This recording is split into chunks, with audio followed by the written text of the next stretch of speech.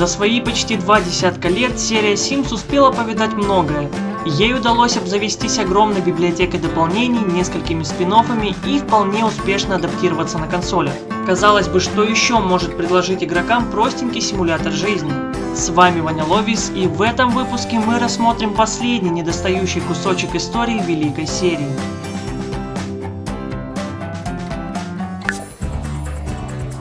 Трудно не заметить, насколько сильный резонанс у игровой индустрии вызвала первая часть The Sims, вышедшая в 2000 году. Игру раскупали как горячие пирожки, и в студии Maxis уже кипела разработка дополнений, версий для консолей, а также отдельной мультиплеерной игры. Так, уже через год была анонсирована Sims Online, единственная полноценная многопользовательская игра серии. Она вышла в декабре 2002 и на первый взгляд мало чем отличалась от оригинальной первой части. Игра встречала нас ничуть не изменившейся графикой, знакомым интерфейсом и музыкальным сопровождением. Хоть общая концепция и осталась прежней, некоторые элементы игры были значительно упрощены. Например, если в оригинальной игре в редакторе создания Сима вы могли создать целую семью, то теперь придется довольствоваться лишь одним персонажем. Созданного Сима можно поселить в один из 12 доступных городков, но изначально ваш персонаж бездомный и его бюджет ограничен. Следовательно, вам нужно искать работу, снимать жилье, а также знакомиться с другими игроками, чтобы в будущем построить собственный дом. Важным элементом игры является прокачивание навыков. Теперь их необходимо прокачивать регулярно, иначе персонаж просто-напросто начнет их забывать. Осваивая навыки, вы будете открывать новые взаимодействия и повышаться по карьере. Кроме того, обзаведясь собственным участком, вы сможете предоставлять другим игрокам платное жилье, а также продавать еду и объекты. Чтобы поиграть в Sims Online, вам нужно было купить не только саму игру, но и каждый месяц оплачивать подписку в $10. Такой способ монетизации и однообразия геймплея привели к спаду ее популярности, из-за чего в 2007 году разработчикам пришлось ввести в игру поддержку пользовательского контента и сменить ее название на EA Land. Эти попытки так ни к чему и не привели, и в 2008 году сервера Sims Online были навсегда закрыты.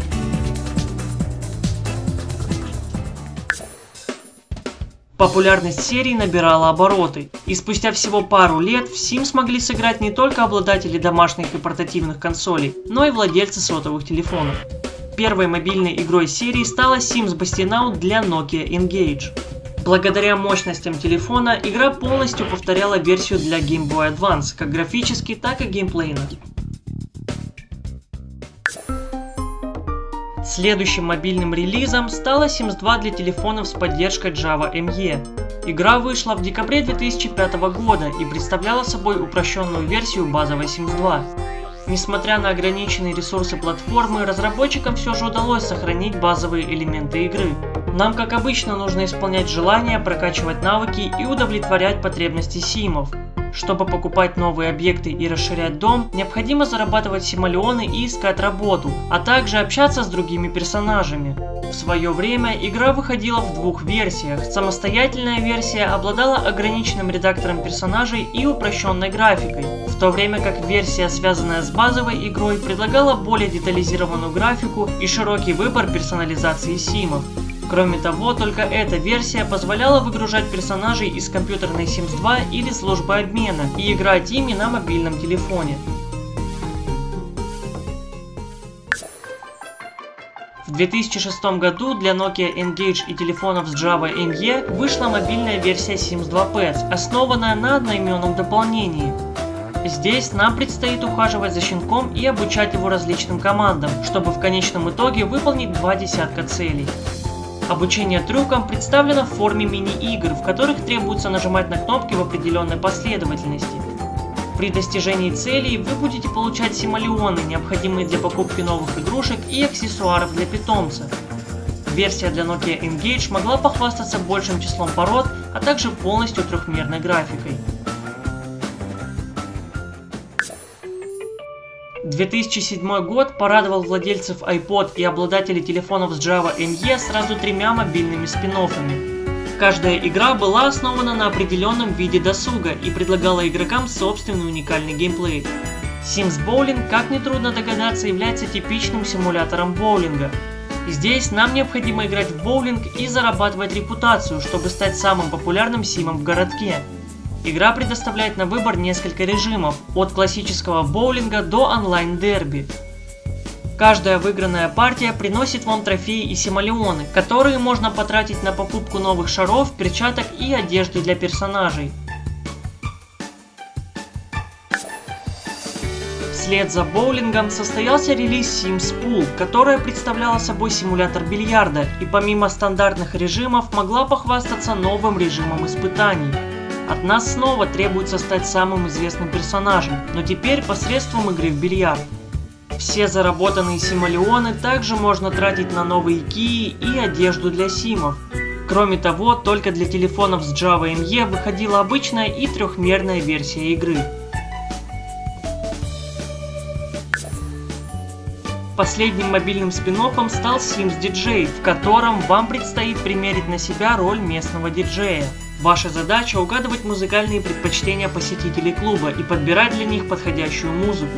Количество заработанных очков зависит не только от правильно подобранных треков, но и от использования различных модификаторов, вроде фейерверков или бесплатных напитков. Выполняя цели клуба, вы будете получать симолеоны, которые в свою очередь можно потратить на новую одежду для персонажа. Помимо этого, в версии для Java ME есть возможность создавать музыкальные треки из готовых сэмплов и сохранять их на телефон в качестве рингтонов. Также только для Java ME снова была выпущена обычная и трехмерная версия игры. В том же 2007 году состоялся релиз мобильной Sims 2 квестовой для Java ME. Здесь, как и на консолях, персонажам необходимо выжить на необитаемом острове и найти способ вернуться домой. Вам предстоит исследовать остров, выполнять квесты и играть в мини-игры, вроде танцев, серфинга и теста на внимательность. Выполнив все доступные квесты, вы наконец сможете вернуться домой. В 2009 году состоялся выход мобильной Sims 3 для смартфонов на Android, iOS и Windows Phone. Игра работала на созданном с нуля трехмерном движке и во многом напоминала версию для компьютеров. Основной целью игры по-прежнему является исполнение желаний и удовлетворение потребностей персонажей. В местном городке, похожем на Sunset Valley, также можно свободно перемещаться, навещать соседей и устраиваться на работу. Одной из главных особенностей этой версии являются мини-игры, связанные с определенными навыками. Например, чтобы повысить навык рыболовства, вам необходимо приманивать рыбу, наклоняя девайс, и в нужный момент делать рывок на себя. А для повышения навыка кулинарии следить за температурой блюда и при необходимости остужать его, тряся девайс. Из-за малой мощности смартфонов тех времен разработчикам пришлось убрать из игры смену возраста и кардинально урезать режим строительства. Теперь можно лишь прокачивать уровень участка, тем самым расширяя площадь дома и открывая новые объекты. Местный редактор позволяет создать только одного сима, отдельно подобрав для него прическу, одежду и обувь. А вместо мечты всей жизни теперь необходимо выбрать образ жизни персонажа. В том же году эксклюзивно для iOS был выпущен тематический вампирский набор, который включал в себя новые объекты и одежду на соответствующую тематику. А через год состоялся релиз коллекционного издания игры для смартфона Galaxy S Vibrant, которая включала в себя 15 новых тематических наборов. Телефоны с Java ME и смартфоны на BlackBerry OS тоже не остались в стороне. Для них вышла почти такая же версия игры, которая имела изометрическую графику и немного упрощенный редактор персонажа. А чуть позже только для Java ME было выпущено издание Winter Edition, добавляющее в городок снег, украшения и праздничную одежду. В конце 2009 года для Sims 3 вышло первое дополнение «Мир приключений», а вместе с ним и одноименная игра для iOS. Разработчики не стали изобретать велосипед и просто-напросто улучшили и дополнили ранее выпущенную версию Sims 3 для смартфонов. В игре появились новые участки, карьеры, более 50 новых желаний, а также обновленный городок. А ее главной особенностью стала возможность отправлять персонажа во Францию, Египет или Китай. В каждой стране можно осматривать достопримечательности, покупать сувениры и посещать языковую школу. Также симы могут проводить раскопки, чтобы улучшить навык исследования руин, и покупать вещи у местных торговцев для улучшения навыка торговли. В редактор персонажа были добавлены новые образы жизни, наряды и черты характера, а также возможность импортировать уже созданных симов из предыдущей игры. Кроме того, в версиях для телефонов с Java ME и BlackBerry OS, помимо вышеперечисленного, вы можете отправить симов в Америку. В 2010 году для Sims 3 вышло второе дополнение под названием «Карьера», и релиз одноименной игры для iOS не заставил себя долго ждать. В этот раз разработчики учли проблемы предыдущих релизов и создали самую полную версию третьей The Sims для смартфонов. Главной особенностью игры стала новая система карьер, которая позволила не только сделать персонажа пожарным, музыкантом, художником, учителем, шеф-поваром или спортсменом, но и отправиться вместе с ним на работу. В рабочее время вам предстоит играть в мини-игры, чтобы прокачивать профессиональные навыки Сима и зарабатывать симолеоны. Например, художникам нужно рисовать картины, спортсменам сбивать цели мечом, а пожарным тушить здания. Кроме того, разработчики наконец позволили персонажам заводить детей, а также полностью переделали режим строительства. Теперь в нем можно полноценно строить новые комнаты и размещать окна и двери, а в редакторе персонажа появились новые образы жизни и черты характера. Владельцы телефонов с Java ME и BlackBerry OS тоже получили собственную немного упрощенную версию игры. В начале 2011 года на iOS состоялся релиз мобильной версии Sims Medieval, которая переносила свое действие в средние века и напоминала RPG. Теперь при создании Сима требуется выбрать его архетип, от которого зависит, какие квесты будет получать персонаж. Успешное выполнение квестов прокачивает навыки Сима, а также открывает новые виды профессий. В процессе прохождения игры вы успеете половить рыбу и даже принять участие в пошаговых боях. Обладатели телефонов с Java ME и BlackBerry OS традиционно получили слегка упрощенную версию игры, а спустя пару лет ее портировали на Windows Phone с поддержкой достижений Xbox Live. В том же году на видеоигровой выставке E3 2011 была анонсирована Sims Social, первая браузерная онлайн-игра серии. Игра была выполнена в изометрической графике и позиционировала себя в качестве духовного наследника Sims Online. Через некоторое время она вышла на Facebook и была совершенно бесплатна. Местный редактор персонажа позволяет детально подобрать внешность и одежду Симу, а также выбрать его главную черту характера. Большим отличием этой игры от Sims Online является энергия, которая необходима персонажам для выполнения почти каждого действия. Другой важной особенностью игры являются квесты, в которых обычно требуется выполнить какое-либо действие, собрать определенные материалы или прокачать навык. Наградами за выполнение квестов являются одежда или мебель, симолеоны, а также очки опыта. С помощью опыта вы повышаете игровой уровень, тем самым расширяя границы участка и открывая новые функции. С самого анонса разработчики уверяли, что мы сможем играть в Sims Social со своими друзьями, но весь так называемый мультиплеер ограничился возможностью посещать дома друзей и взаимодействовать с их персонажами. Естественно, все это работало не в реальном времени, а персонажи друзей были обычными NPC. Так или иначе, иногда для продвижения по игре друзья были просто необходимы. Например, они могли присылать вам материалы для квестов, а также именно с их помощью можно было строить новые комнаты для дома. За взаимодействие с друзьями вы получали социальные очки, которые наряду с симолеонами и доступны только за реальные деньги SimCash, можно было тратить на новую одежду и объекты. Кроме того, очки счастья позволяли покупать дополнительные черты характера, дающие персонажу новые возможности. Каждую неделю игра получала тематические обновления, которые включали в себя новые квесты, одежду, объекты, а иногда и новые функции. С обновлениями в игру пришла система карьер, питомцы и новые локации, такие как квартира, пляжный домик, коттедж и другие. После выхода Sims Social стала самой быстрорастущей игрой на Facebook и была номинирована на несколько игровых премий. Но к 2013 году из-за слишком сложных квестов и багов, а также малого количества контента, игра начала терять свою популярность. В итоге в июне 2013 года Sims Social была навсегда закрыта.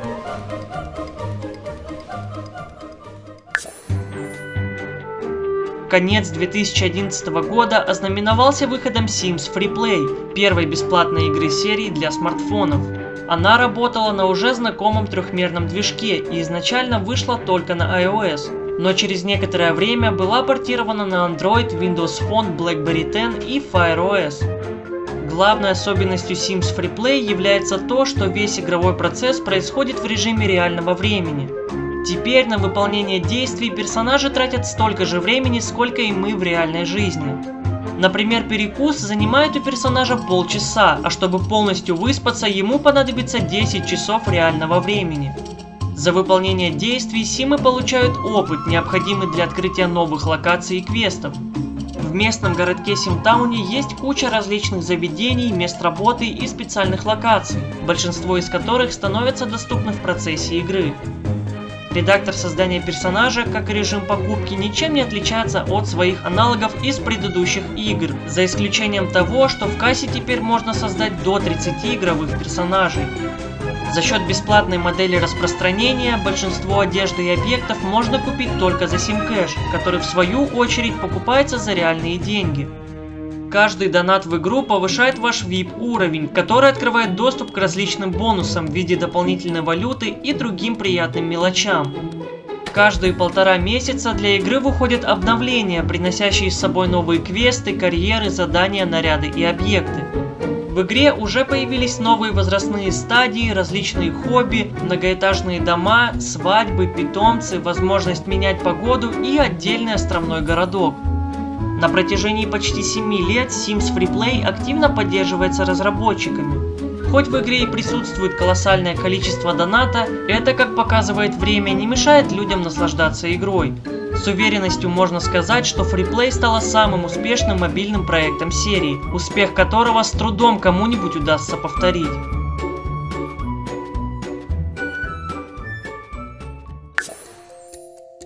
Мобильная версия Sims 3 Сверхъестественная, вышедшая в 2012 году и основанная на одноименном дополнении, стала последней игрой серии для телефонов с Java ME и BlackBerry OS. Главной особенностью игры стала возможность превращать персонажей в фей, вампиров и оборотней. Вместе с этим появились мини-игры с трансформацией и изготовлением зелий, а также совершенно новый городок Moonlight Falls. Здесь можно пообщаться с другими сверхъестественными существами и посетить мистические локации вроде цыганского вагона, мавзолея и темного леса.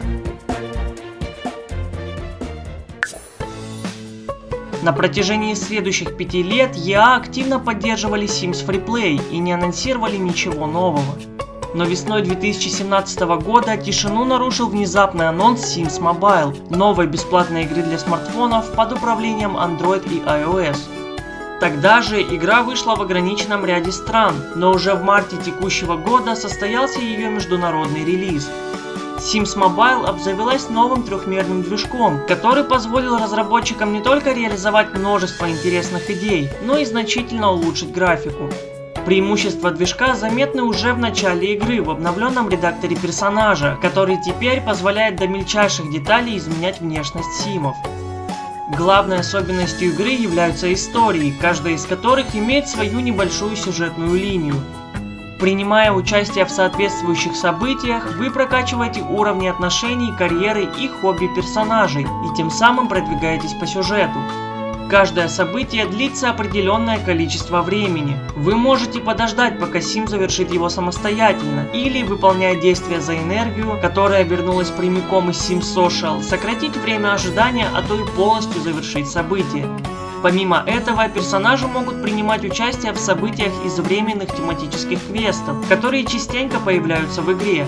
За завершение событий и прочих активностей вас награждают не только деньгами, но и опытом, который повышает ваш игровой уровень и открывает доступ к новым функциям и локациям. В городке симы могут устраиваться на работу, общаться с NPC, а также взаимодействовать с персонажами реальных игроков, отмеченных синими пломбобами. Кроме того, вы можете находить и посещать праздники других игроков, а также создавать собственные. На протяжении своей жизни персонажи получают черты характера, обладающие особыми свойствами, а уходя на пенсию, оставляют после себя реликвии, которые открывают новые черты характера и улучшают уже доступные.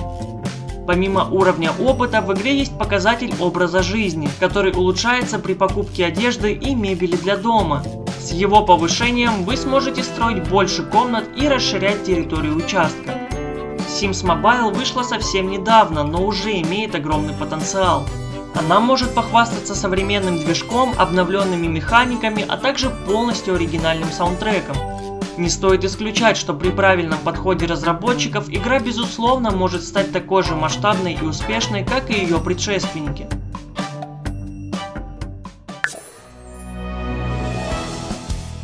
На этом мой рассказ об истории серии Sims подходит к концу, а это значит, что нужно подводить итоги. Sims — это уникальная игра, у которой до сих пор нет конкурентов. Она чувствует себя органично абсолютно на любой платформе, а число игр и дополнений серии уже перевалило за 100. И 4-я номерная часть, которой в этом году исполняется 5 лет, явно не собирается уходить на покой. Это значит, что у серии отличное настоящее, незабываемое прошлое и, несомненно, светлое будущее. Спасибо всем, кто отправился в это путешествие по истории любимой серии вместе со мной. С вами был Ванялойс, и увидимся.